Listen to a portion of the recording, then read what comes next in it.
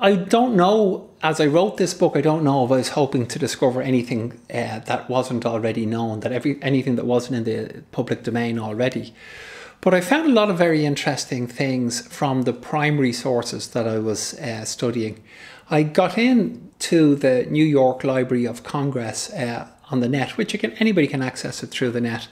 And I was able to access contemporary newspaper reports and court documents and medical documents and speeches in Congress and letters and the primary material that was of the time.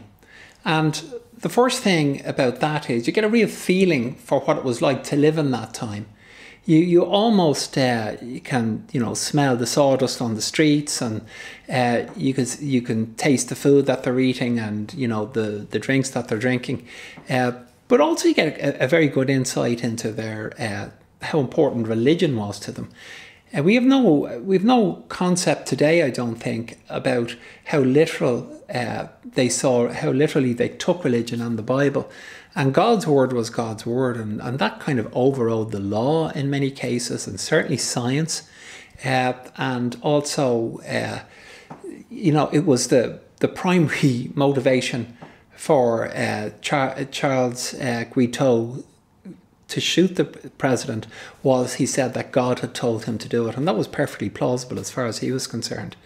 I did find out one little interesting snippet, and I'm not sure if I have found this out or not, because it's different depending on which source you look at it. But Charles Guiteau, when he was a young adult, he was in a community called the Oneida community, which was kind of like a utopian community that was set up in upstate New York, where this guy, John Moyes, had set up an enclosed community where there was free love, and they were, a very strange religious sect. And a journalist called Norduff wrote an article about it in the 1870s, I think it was.